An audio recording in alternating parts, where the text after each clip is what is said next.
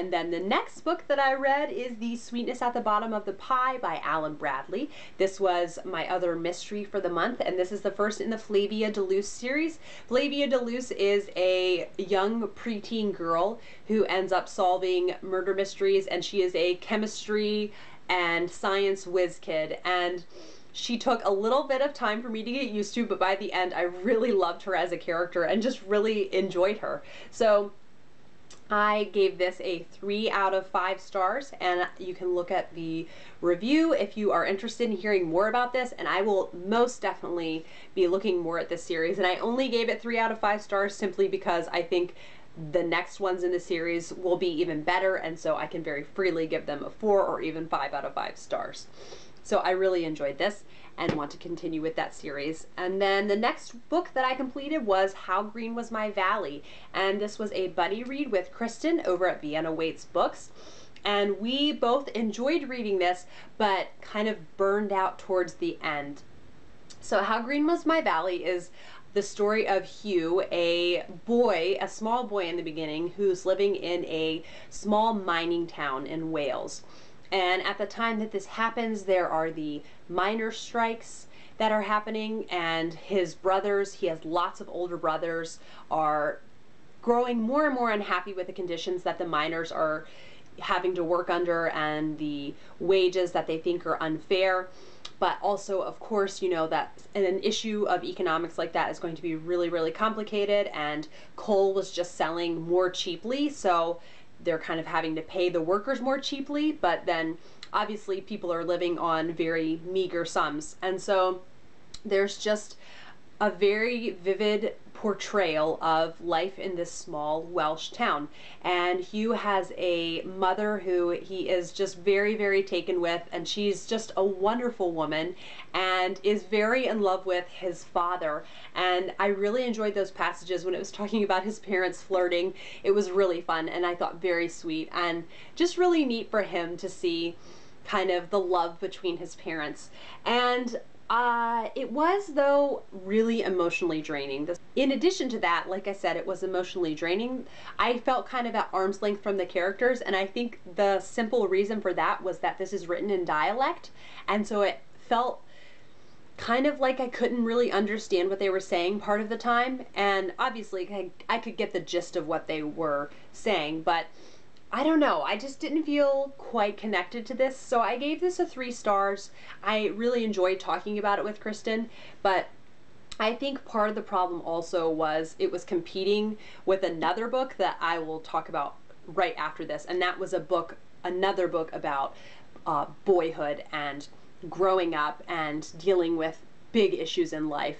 And I will say, though, the passages that were the more prosy passages, kind of talking about things, describing things vividly, were amazingly beautiful. I did a lot of underlining in this, and so I really did enjoy that passage, but there was something just about getting to know the people that I felt like I wasn't ever fully there.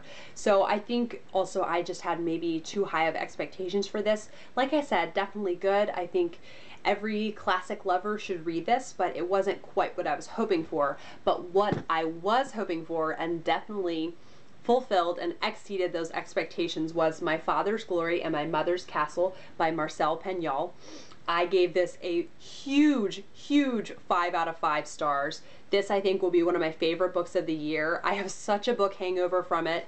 It was a breathtaking tale, and it's just about a boy's time at a summer home in Provence, or a vacation home in Provence, and talking about his family and nature and his adventures there. I will be doing a full review on this book if you would like to hear more, because I would definitely love to talk about it more.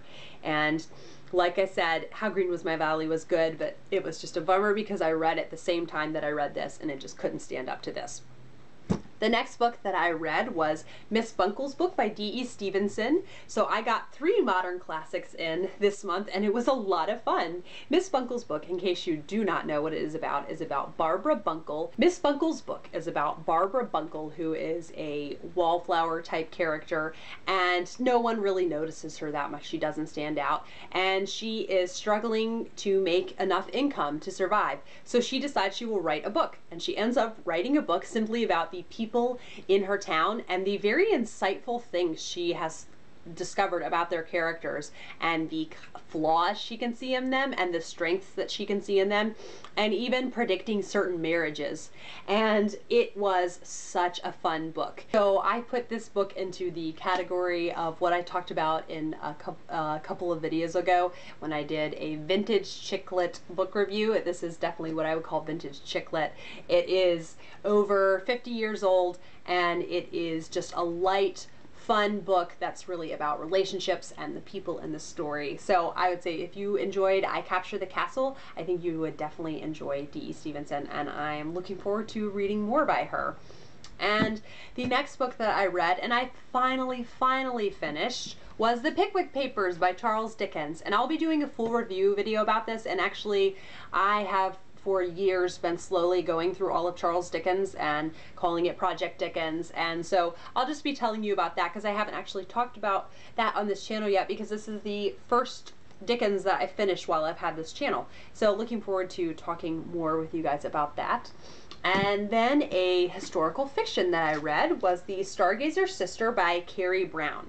And I did another buddy read with Kate over at the Novel Nomad, and I just have such a great time buddy reading with her, and she has so many insights about books that I otherwise wouldn't have thought of or wouldn't have known, and she's just such a lovely person and so sweet. And so I'm really happy with the buddy reads that we've done, and we're definitely planning already on doing a couple more this month. So looking forward to that, but I will be doing a full review of this. I gave this a 4 stars, really enjoyed it, and I look forward to talking to you guys about that. And then the next 2 books, the last 2 books, are both YA, and I have had sort of complex, complicated feelings about the genre of YA, but these next 2 totally knocked it out of the park for me and totally exceeded my expectations, and I was not seeing that at all. So I think that YA romance is not for me, but YA fantasy is where it's at, because I just love a quick fantasy book that I can just really race through in a couple of days and get totally immersed in the world and really enjoy that. So the first that I read was The Goose Girl by Shannon Hale. And this is a retelling of the classic fairy tale, which I had not read yet. I have a sort of low-key book club I do with my friend Joanna from college, and this was her pick, and I am so glad she picked it. I really highly enjoyed this. I gave it a 4 stars. It is about Ani, who is a princess, and she has, it becomes clear, some sort of magical powers. They're not quite sure what, but some of it involves talking to animals, some of it involves understanding the wind. But anyhow, her mother is kind of frightened by that, and so separates her from her siblings and doesn't want her influencing them. And then when she is older, her mother reveals the fact to her that when Ani turns 16, in a matter of days, she is going to be shipped away to another country and marry a prince who she has been betrothed to since she was a little girl, and she didn't even know about it. So this was a totally original fairy tale. I had never read it, and so I just loved not having any idea what was going to happen. Towards the ending, I kind of predicted what I thought would happen, but for much of the story, I was really riveted and I had no idea what was going to happen. So I really enjoyed this, and what I loved about it was it felt very, very medieval. That's what I love about Ella Enchanted so much. So if you want a good, solid medieval fairy tale, I'd say this is a wonderful retelling. And then the last book I'll talk to you about, which so surprised me with how much I loved it. It's the most fun I've had reading a book all year, and that is Cinder by Marissa Meyer. This is the first in the Lunar Chronicles series, and I know it is so hyped up on BookTube. I basically only read it because I was looking for an audiobook to read, and I feel like it's less of a gamble to spend time on an audiobook, if that makes sense, because it's, you know, I have more audiobook time than I do physical reading time, and so I was willing to spend some time on it, and I was so riveted right from the beginning and was not expecting that at all. I had no idea I was going to love it so much. And Cinder, in case you don't know, is a sci-fi retelling of Cinderella, and the whole series is sci-fi retellings. And so Cinder is about Cinderella, who is a cyborg.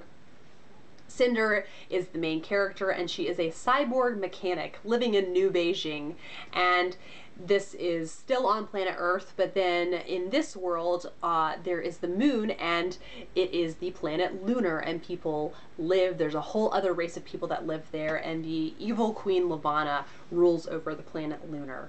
And it was such a unique and original world. I thought the writing was great, and it didn't have insta-love, which is my gripe with the, you know, rare YA that I have read. And it had a strong female character who spoke her mind, and I really fell in love with the character of Cinder. And so totally just overwhelmed by this series in a good way, and I'm definitely going to be reading Scarlet and hopefully continuing with the rest of the series if I love Scarlet as much as I did Cinder, and looking forward to that. So I will be looking forward to telling you guys what I think about the rest of the series, but I'm not going to do a review on Cinder just because there are so many out there. So if you know, you could just search for reviews of that if you'd like to see some good ones. So I hope you guys enjoyed this wrap up. It was a great month. It was a big reading month, and March is turning into a big reading month, as you'll see in the next video from me on my TBR for March. So I hope you enjoyed this and enjoyed hearing about the different books, and like I said, I'll be putting out some book reviews very shortly of the ones that I didn't talk about as much. So I hope that you have a great day, and I will see you for my TBR tomorrow.